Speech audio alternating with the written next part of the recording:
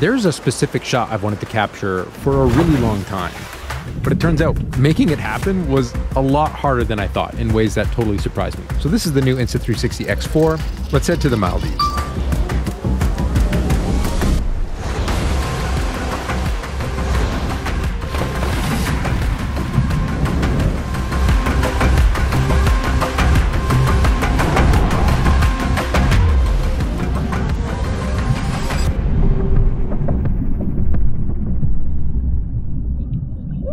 The first thing I like to do when I get my hands on a new camera is go and try and use the thing without overthinking it.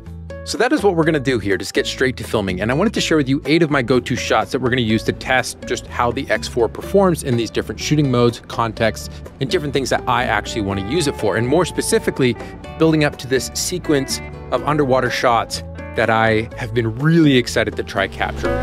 Hey friend, this is a very good day. My favorite 360 action camera is getting an upgrade. So 360, it's like 2 lenses, and similar to how your eyes erase your nose when you look forward, a 360 camera erases what it's mounted to.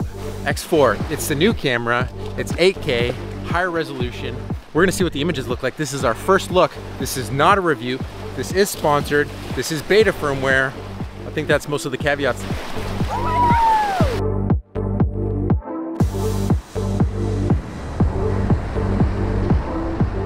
First go-to shot I wanted to share with you is me mode. This is a great way to capture easy to work with shots immediately out of camera without needing to track or animate anything. So this is awesome for people who feel intimidated by the editing process or simply just want clips fast out of camera. So the 360 camera will point back to the person holding onto the selfie stick, make the selfie stick invisible, and you are left with an awesome action perspective. Let's go to a pro tip here. So 90% of the time I've been carrying the 360 cameras on this production to get all these different shots. I've been using Insta360's new magnetic backpack strap mount. This thing is absolutely brilliant.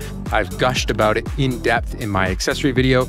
It's just such a great way to carry around the camera. And the thing that I like about it is that you can also use it as a makeshift chest mount, which is awesome. You can see in the shot here, I actually stand up on the electric surfboard before I take the camera off the mount because I want it to be able to balance and not fall over. And then I extend it out and start filming with it. It's just a really effective way for carrying around the camera. And if you like filming with 360, I recommend getting one of these mounts.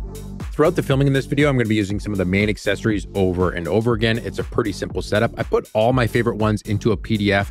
You can go grab it. It's got lists of my favorite settings, accessories, shot examples. Something you might want to consider is getting a cage so that way you can attach extra accessories, protect the camera, and then also use additional mounts like the mouth mount. It gets an awesome POV perspective, and I use this all the time. My other most used accessory is the new updated moto mount. It's just a fantastic clamp, and you can use it on anything. I've really enjoyed filming in 360 for my personal stuff. It's helped me do a better job of the stories I want to tell. My next shot is no drone, no problem. And this is a must-try shot. So it's using an extended selfie stick or an extra long pole like the F-Pole Mini to get FPV style drone shots by just swinging the camera around and letting flow state stabilization figure out the rest. And I am looking forward to seeing what this footage looks like because the flagship feature of this new camera is recording in 8K. And of course, the way that I normally use this footage is reframing out of that 8K. So I want as much resolution as possible. So this is also assisted by the new H.265 encoding that's giving us a higher bitrate recording than we've ever had of these action cameras before. So I did a ton of shots just trying to slowly move the camera fast and just seeing how it looks. And this has really benefited by having a subject matter to focus on and different foreground, background elements. This is lots of fun to film this way. And if you don't have an FPV drone, this is just a great way to get fun, dynamic, fast moving shots. Christoph. Yeah. What do you think of the X4 so far? I love it. I love 8K, I love slow motion, so it's everything I needed in the 360 camera. The next mode in shooting examples that we're going to show here is SLOMO. So this is a massive improvement from the X3. In fact, I never used the SLOMO modes on the X3 simply because the quality drop was just so dramatic. But the X4 allows you to go to 60 frames per second in 5.7K and even higher frame rates in 4K, 100 frames per second. And the initial results that I was seeing out of the back of the camera and then testing on my phone, I'm really happy. This is really cool to be able to have great 360 footage reframed and be slowing it down, because this is just This is 360 footage unlike anything that I've shot before, where you're actually getting what to me on the back of my phone looks like a relatively clean image. So as we were going out here, I just got more and more excited about the different possibilities filming in this mode. They also revamped and improved bullet time. So if you enjoy spinning the camera around, I highly recommend trying that out. But what I tried was a mode that I'm gonna dub the bullet throw. The X4 is waterproof to 10 meters. This leads perfectly into an upgrade that I'm very excited about, and that's these new lens guards. So you're gonna notice these bayonet style mounts around the lens of the X4. And instead of using a sticker lens guard like we did in the past, which is hard to use, hard to stick on, and affected the image quality more than I would prefer, you can now use these dome style bayonet mount ones that help you protect the lens, because I cannot stress to you how critical it is to keep your lenses free from damage. So you need to protect these things like your life depends on it for the shot. I'm glad that I now don't have to replace an entire camera when I scratch them or send them in to get repaired. I can just put on a new lens guard. Alongside the higher resolution video modes, you also get higher resolution photos. That's not a mode that I use very often, but what I do use is the time-lapse mode. So now we get 11K time lapses, so you can reframe to your heart's content. And this works really well when working on documentary stuff, because you can just always be capturing a time lapse to use as a transition point, and it's a brilliant way to use a 360 camera.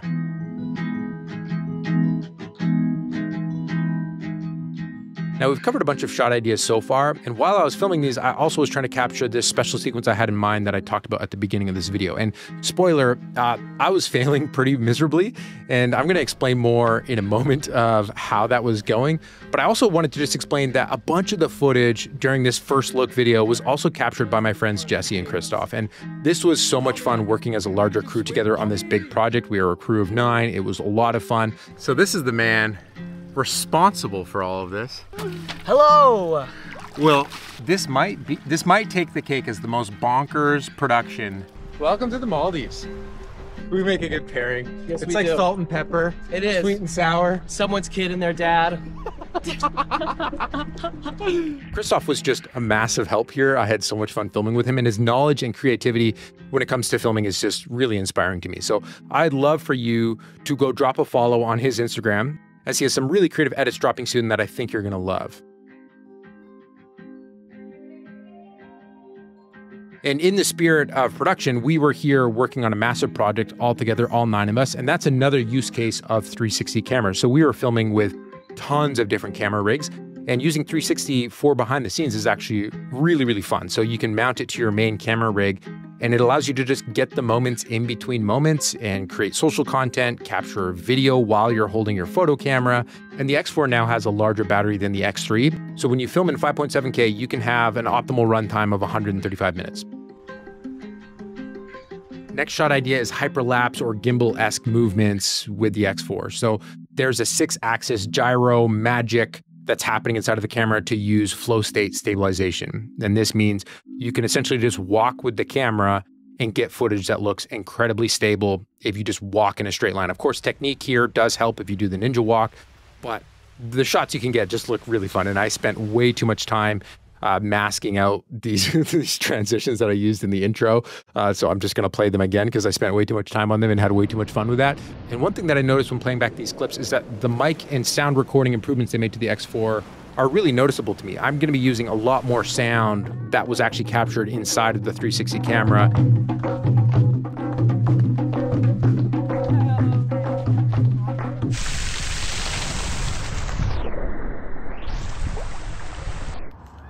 They have these windscreens you can stick on as well. I personally didn't test those yet because we were doing so much water filming, but these would also help massively for mountain biking, motorcycles, anything like that. Getting great sound is always helpful. What have you enjoyed about filming underwater so far?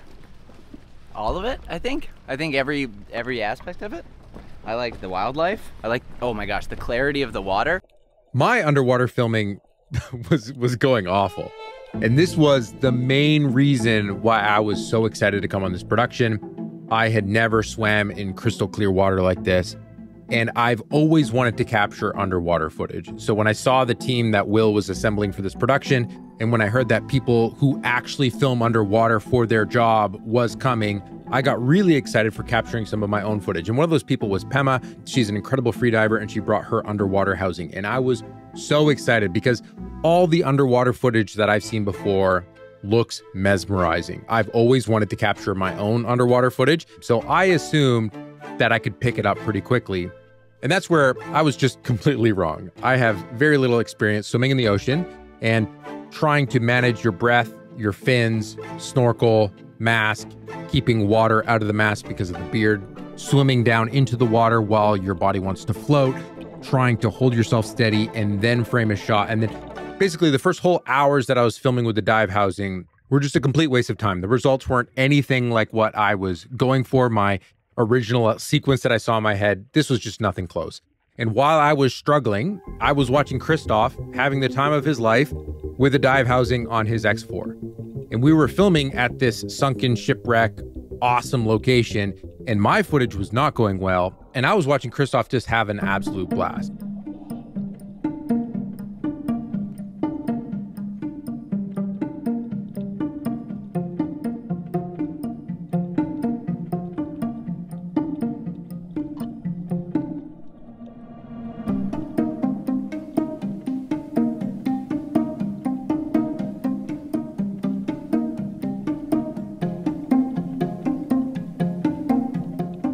So I asked him kindly, can I use your dive housing for a shot or two of my own? And of course he said yes. And immediately it was just so much more straightforward to focus on the swimming and holding my breath and not have to worry about framing up a shot.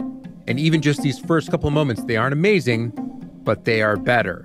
And that's where my mind started racing. I went, now the sequence that I have in mind, maybe I could actually film that on the new X4 instead of filming it with a dive housing like this big professional rig that I was expecting. Maybe I can actually do it on the X4. Okay, underwater filming. This is the section that I'm most excited about. So using the Ace Pro, it's awesome because it's great quality, single lens. You can do 4K 60, 4K 120. You can do really high frame rate. But the challenge about mounting a camera like this is that you really want to set it up in the exact spot and then leave it. So this is where just my absolute joy of filming with 360 really makes such a difference. This right here is the dive housing, and it makes a world of difference. So this helps correct for the optical differences once you're in water, because water changes the way the optics of the camera work. And essentially what that means is that this protects the camera from both water, even though the camera is waterproof, but it helps make sure that it doesn't get destroyed from deeper pressure in the water. And then it also allows you to just get bonkers. Like, you can reframe anything. So for every single shot you grab with this setup, you can then do 10 different reframes. The first location that I tried to use it, immediately I was having issues. There was low visibility, kept getting water in the mask. So we switched to the complete other side of the island, and this immediately was a lot more promising. The water was more clear, but I was mounting the camera to a sticky action camera mount, and the force of the water as you're using the Sea Scooter was just way too much, and it tore off the mount in a matter of 5 minutes. So I went back to shore, I grabbed my moto mount, clamped the selfie stick to the actual handle of the Sea Bob, went back out, and in the matter of 15 minutes, I got some results that I really, really liked. Like, this was starting to get into the realm of some underwater footage that I was getting excited about.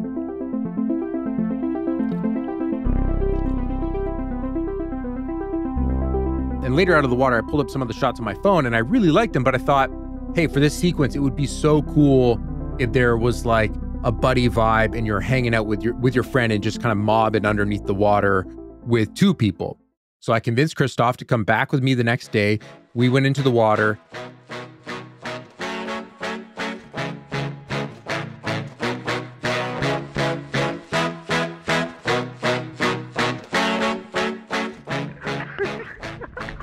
That's what I want.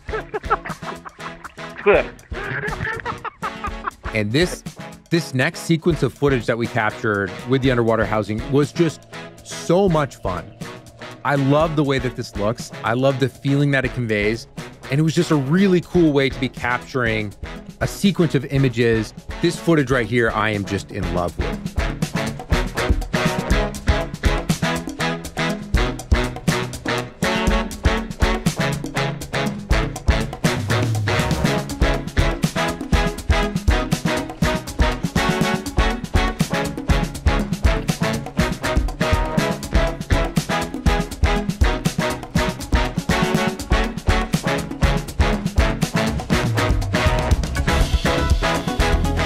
So this experience of practicing with the Sea Bob was really encouraging to me, and we still had time left on my trip for me to try capture this more this shot that I had dreamed of, this sequence that I had dreamed of before we even arrived to the Maldives. And so this actual sequence and the whole journey of me working through my fear of holding my breath in the water, I actually made an entire film about that because it's a story that's kind of personal to me. I like the idea of overcoming something that makes me feel fear and also having the objective of trying to capture something visually that I'm proud of.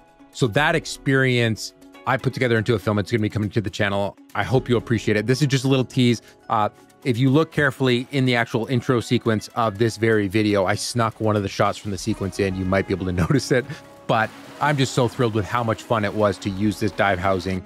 I'm completely hooked with underwater filming.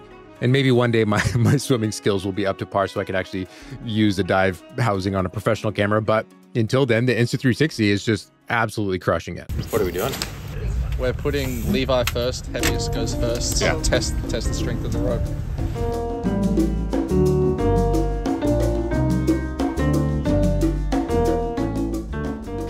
So I actually haven't had a chance to even look at the footage yet. So I want to know from you, the commenters at home, in this first look video, as I now have to edit this footage, what do you think about what it looks like? I'd love to hear, can you tell a difference between the X3 stuff I've used in the past and then what you're now seeing in this video? Like, without us putting it side to side in a direct comparison, do you feel a difference in the shot? Like, do you feel a difference in the reframed moments? Does it feel higher resolution? I'm now curious. You've probably seen dozens and dozens of videos today already if you're interested in this kind of thing, so you can come to your own conclusions.